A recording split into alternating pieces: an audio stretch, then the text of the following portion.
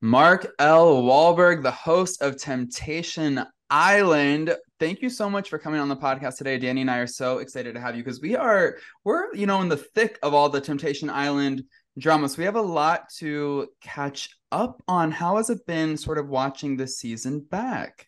Well, I'm glad you have a lot to catch up on because I have nowhere to be till like November, so we can talk as long as you need. Done. Uh, it's Amazing. great. It's great to see the show on the air again. You know, we shot it several months ago, and people don't believe this, but I don't know what's going to happen because I really do the bonfires, and then my wife and I every Wednesday turn on the show and we're watching, and you see it's just kind of on the couch go, oh my god. So it's fun to watch. Wait, it must be so fun to watch and to watch back because me and Evan were talking like you're not only full on host duties, we feel so many times you're kind of like a therapist to everybody there. How do you balance that? And did you know that? I know you've been doing it. Did you know that was going to be part of the hosting of Temptation Island? So didn't. And balance is cute that you think I have some, but I'll tell you, like that origin story is that we did the show back in 2001 originally on Fox, and I did what I know how to do, and nobody knew what reality TV was. So we had producers who were like, we had this concept, but just go do your thing, and so we were just winging it. And then now 20 years later, so the show comes back. So I only know how to do like one thing. I only know how to play me. I'm not a particularly great actor. So when we got on the show, there were 20 years of reality TV shows with talent that all the crew and staff were used to working with and how they worked. And I showed up and I had no clue how that went down. And so I was just doing me. And when things would come up, I'd be in a conversation. I would say what came to mind. And they were like, season 2 came up and they're like, you need to do that thing you do. I'm like, I have no idea what you're talking about. And I had said to them, look, I'm going to say a bunch of stuff, but cut me out of the show and keep the stuff that's good for the show. But please don't make this about me. But I would get in these conversations, and as it has gone into season 5, there's been a response that they like to hear a little bit of that. But I caution everybody to say, look, I'm not a therapist. I need therapy. I'm in therapy, but I'm not a therapist. But I am, I'm older and I've lived a little life, and I've got some relationship experience. And more importantly, I'm willing to just listen to you and let's talk it out. Let's just put words to feelings and see what comes there. And so it's kind of evolved, but it was not intentional. The support I have from my executive producer and everybody else to go there, I think, is one of the reasons why the show is different. There is this sort of underlying vibe that, as messy as the show is, there is this sort of directive and collective to leave the people that come on the show in a better place when they leave, even in all the chaos. The journey of Temptation Island is so wild. It's so crazy to think that it was on the air in 2001. Now it's back in full force. You are still involved. When you look back on where the show started, where it is now, how do you describe the evolution, and what do you think has been the biggest change that the show has experienced in this new era? Great question. The show itself has not changed very much at all. We've gotten rid of some of the shtick. Date selections and vote offs done as big pieces. Now we just let them vote them off when they want to vote them off. We say today's a vote off, but we don't have to do a whole thing, right? So I like that it's organically evolved in that direction. But reality TV has changed, and societally we have changed. So things like judgment of people's sexual appetite, while the viewers still have it, we don't. I don't. So the old days of like the guys doing their thing and the girls are sluts for doing what they're doing, it's not right. It's not relevant. So I like that we have watched reality TV and that there is a generation of people that share their intimate stuff, and there is a societal shift of acceptance. While we don't necessarily see it politically all the time, I think that in the younger audience, that there's an acceptance of people's journey, and how they get there is how they get there. And so I like to stand in that, like, all right, so what seems to be outrageous behavior to some is just behavior, and it works for them or doesn't work for them. And if it's not working, then they get to discover it, but we don't get to say, you shouldn't do that, So yeah.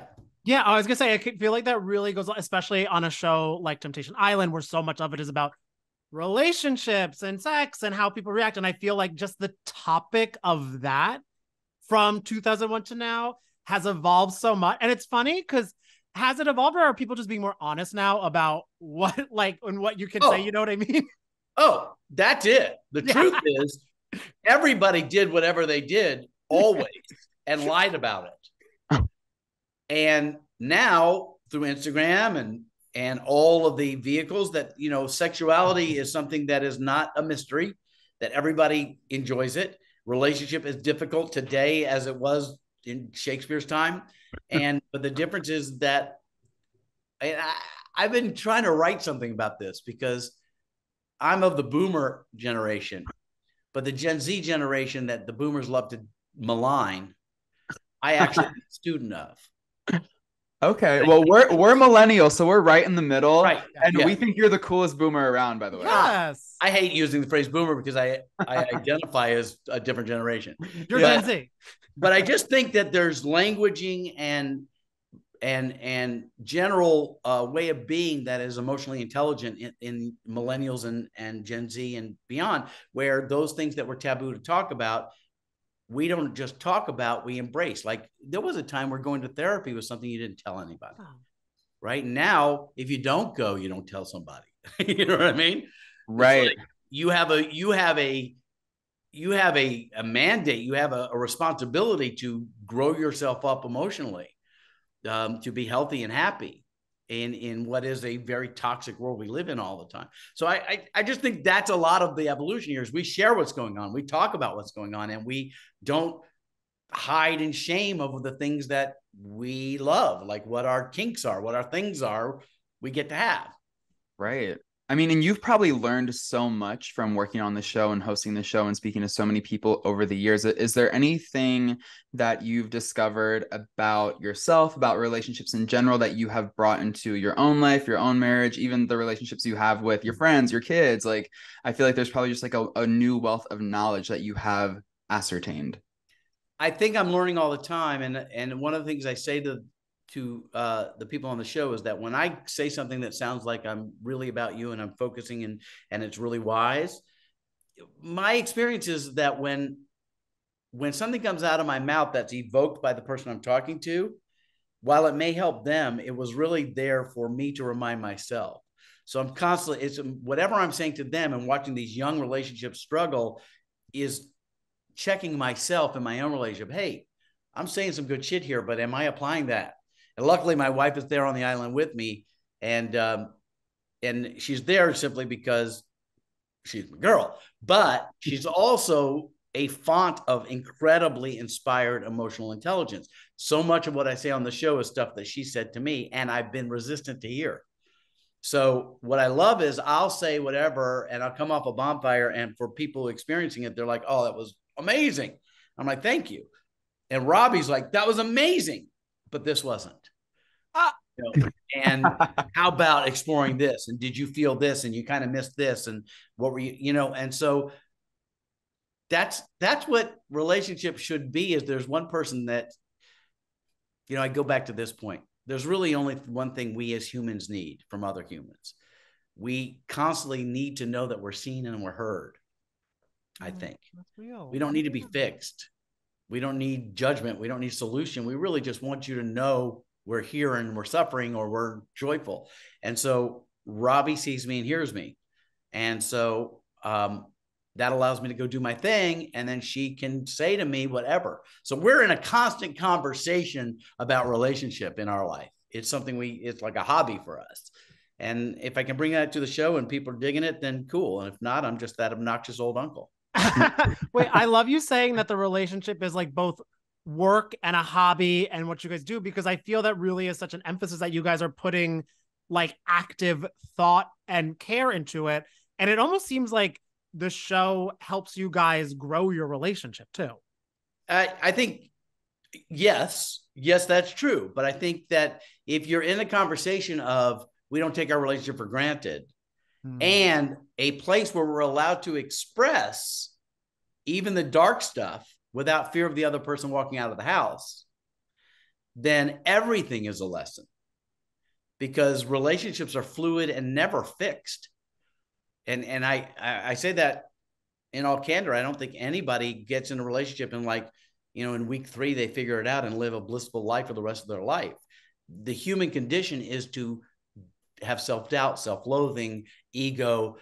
I'm going to like try to control you. You're going to try to control me. And this is where things break up. For us, we have one commitment, which is we are very clear that neither one of us will survive very well without the other. Whether we like or love each other at the moment, we know that we kind of need to be together. So that gives us the leeway to go, I can't stand you right now, but let's talk through this. Right. And so that's love.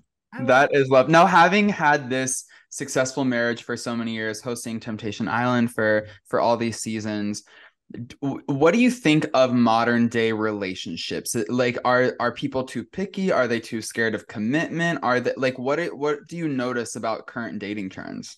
I think that they're actually not necessarily as current as they are universal. But the trap we get into when looking for that person often is the too picky thing is there.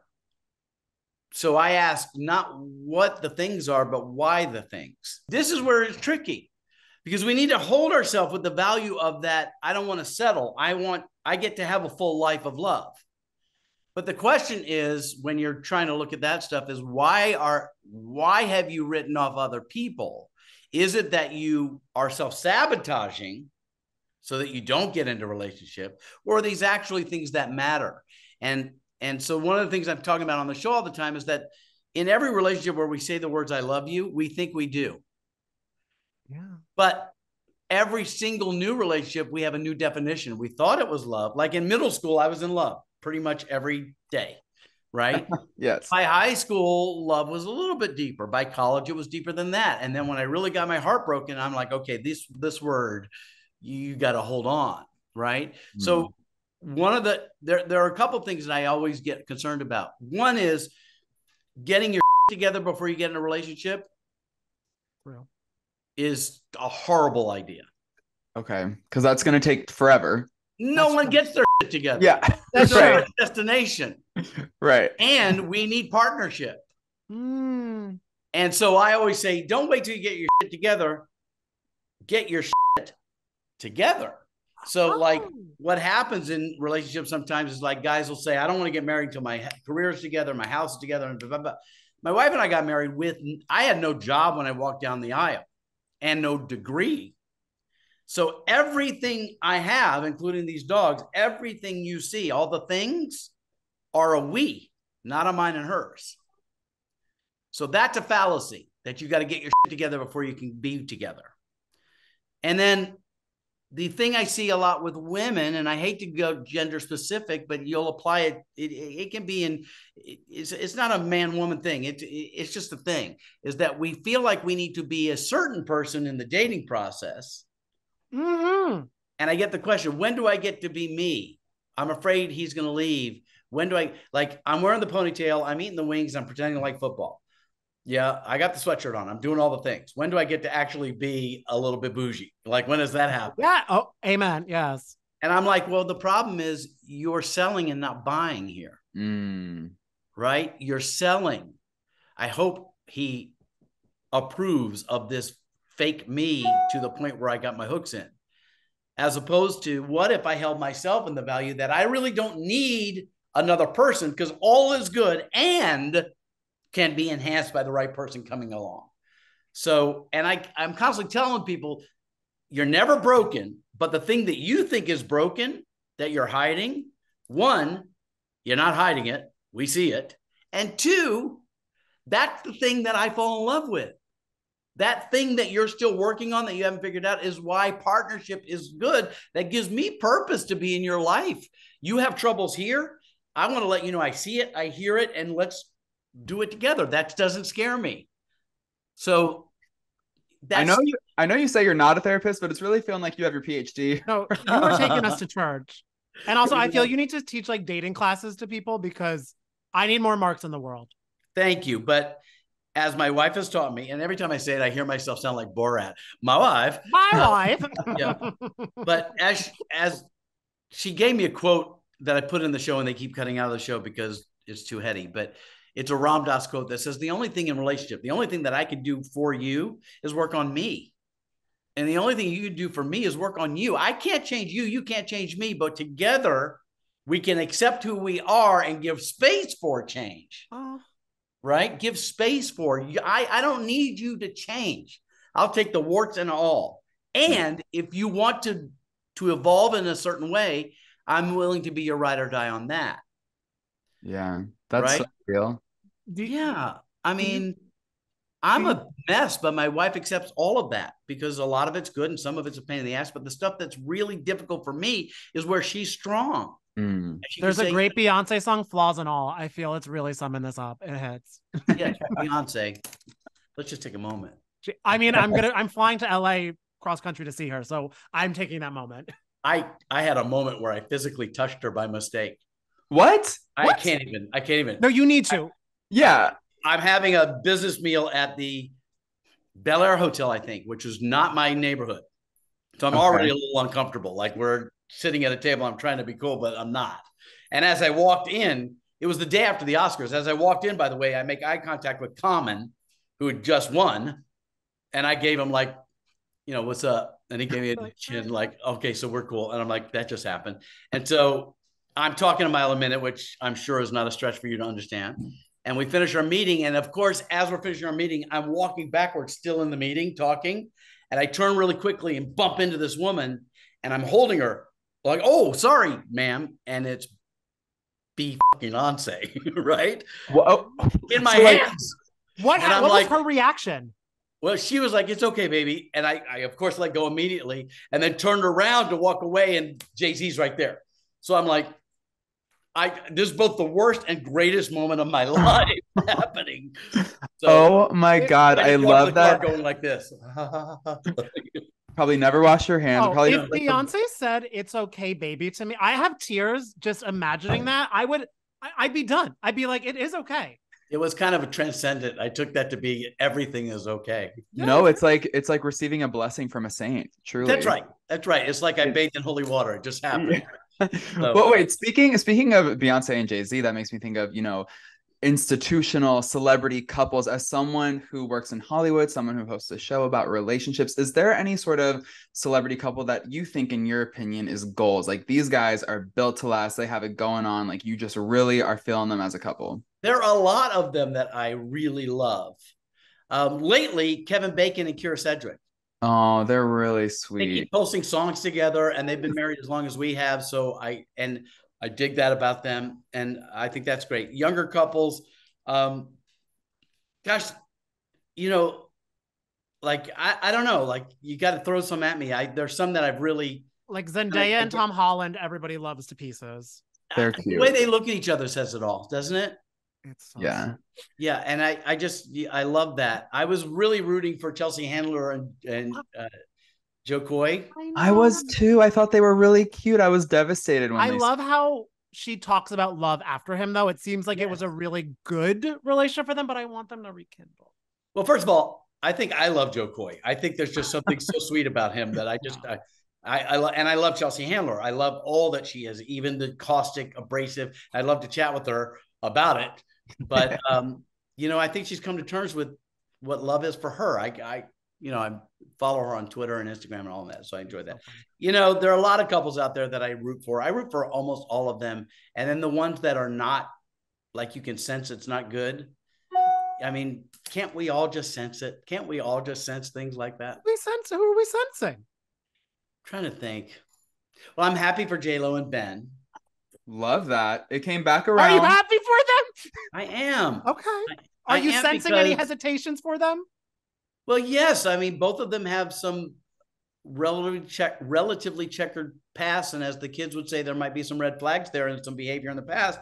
But we have to give space for and agency to that there's growth.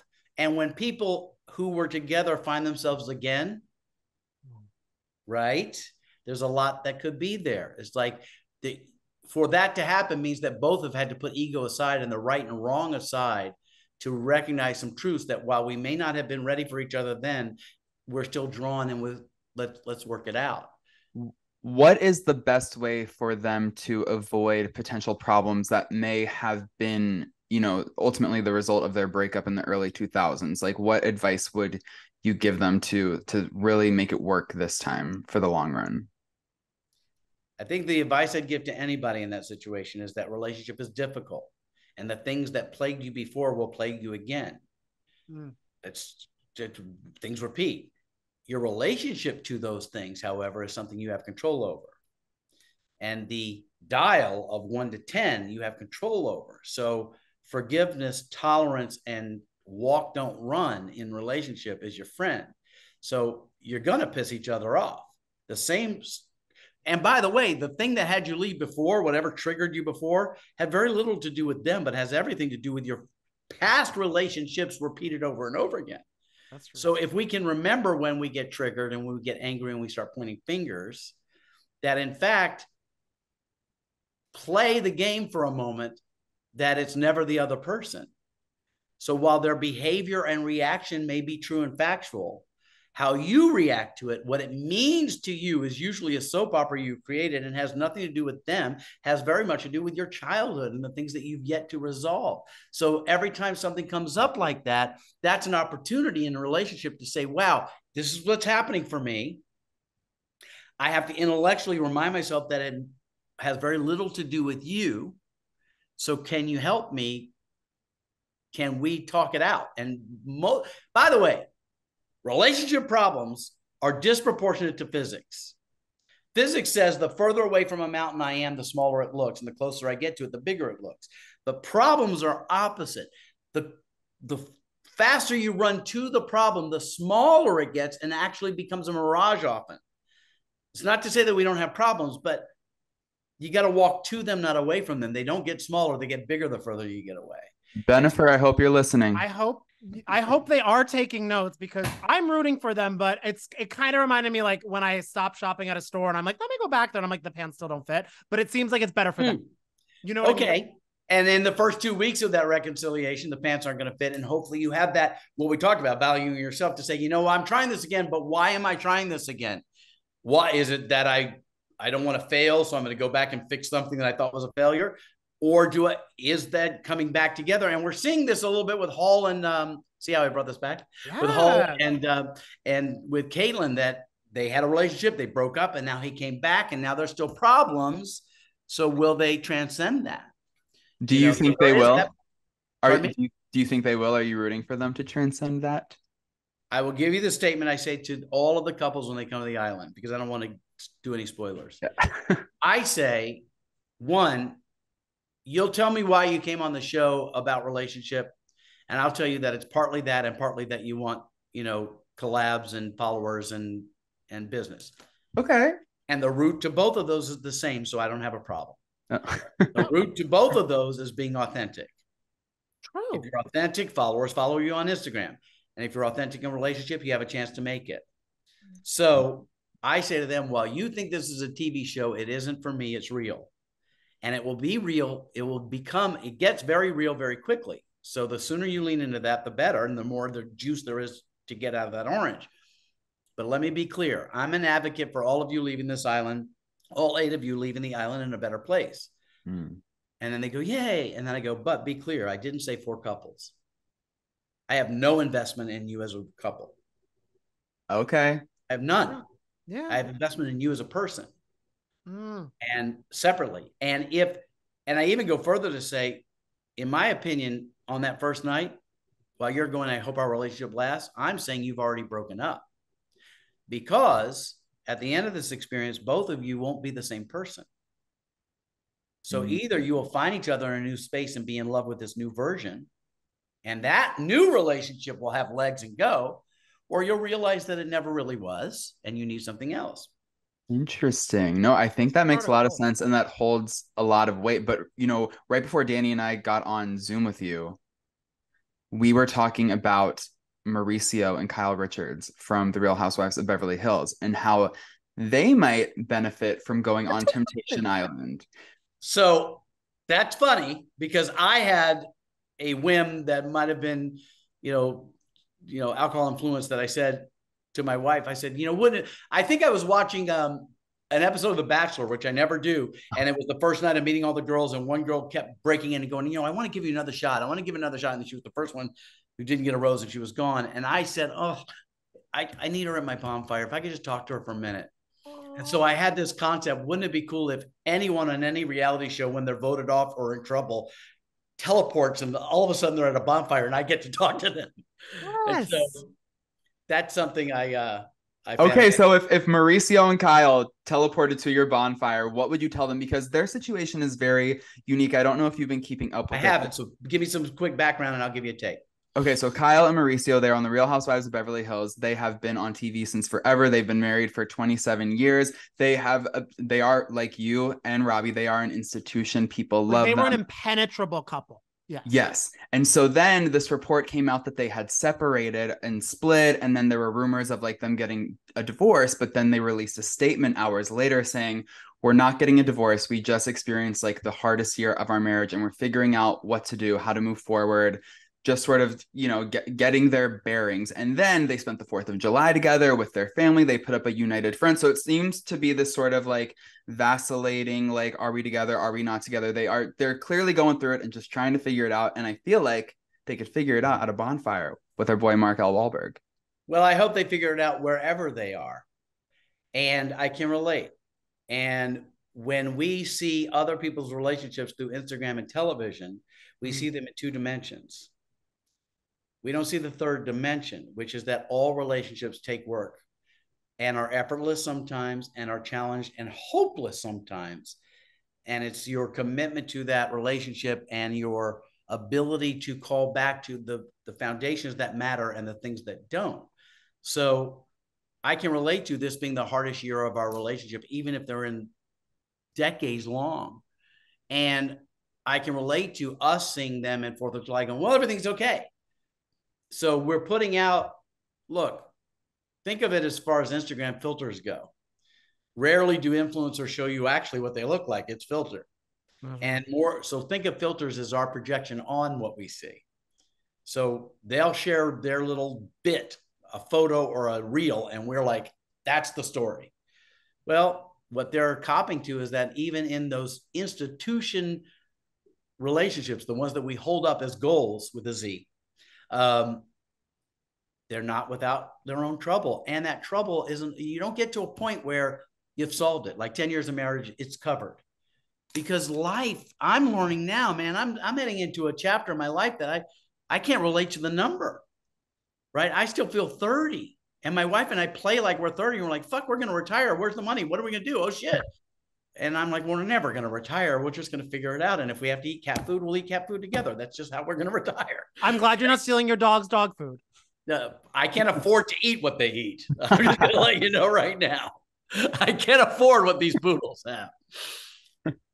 The thing to remember is that no one's immune to emotion and no one is exempt from growth or devolving. And what I see a lot of times in couples as they get into their decades is that they just find the comfortable place and become roommates. Right? And you got to roll your sleeves up. And if you got to separate for a minute to find that's what's interesting about Temptation Island. It's extreme and it's not advised, but that's exactly what they're doing is a separation is like, let me get back centered to who I am as an individual. Yeah. Like, what am I not getting? Why am I feeling I don't get it? So that I can come back and talk about that and either make a request or let it go. So all right. Well, Danny and I are manifesting Kyle and Mauricio on the next season of Temptation Island. I mean, it's all part of the NBCU family, so it's happening out there. I like your manifestation. I'm 100% in support of you too, manifesting stuff for us. That's great. Oh, we will be doing it daily, and I'll be seeing you at the Beyonce concert because you're friends with her now. So we're having you at the end. Like this. So, I mean. Oh my God, Mark, thank you so much for taking the time to chat. This was so much fun. We appreciate you. It's not at all the interview I expected, but I think that goes to what we've been talking about. I thought I was promoting the show and stuff. So watch the show if you can, but yes, tell our listeners when and where they can watch Temptation Island. So Wednesdays at 9 on USA Network. followed by the Big D with JoJo and Jordan. So let's give them some love because I love them. And it did not stand for what I thought it stood for, because I saw the promo. They also quizzed you on that. It was a different. But I think if you, depending on the episode, it does stand for that occasionally. Okay. Now that's the tuning episode. Yeah. I mean, everything lives on 2 levels. And then we're on Peacock the next day, so you can stream everything on Peacock. So do that. And the twists this upcoming season are so like this current season with the new twist is very crazy. And I know you were hesitant about them at first, but I love it. Yes, I think when we see this temptation light start to blink in the next episode or 2, it's going to get nuts. And I was so against that because I'm like, it seems like a contrived bullshit thing. But the truth is, it plays right into what we're creating here, is that you have no idea or control over the other person. Not what is the facts there, but how does it make you feel? Because that's where all the answers are. So true. So we're going to get to blinking. I love chatting with you guys. And it was an unexpected, deep conversation, but I'm thrilled to have had it. I honestly, thank you so much. Like I could listen to you talk for hours, which I guess it is what you do, but you had like such good insight. We loved it. I mean, like you say, you want these Islanders to like sort of leave the experience feeling like a better, like I feel like I am a better person after this conversation. I feel a little bit better too. My son laughs so hard and he makes me laugh so hard. He'll send me like memes that he creates, which is like me at the bonfire saying something and him saying, "This was my entire childhood." That's great. I mean, that is so perfect. So good. Bless All them. right, Mark. Anyway, thanks you guys. Thank you so much. I look forward to us chatting again, and hit me up, DM me if you got questions. I'm down to talk. Okay, perfect. Sounds good. We will be. Thank you.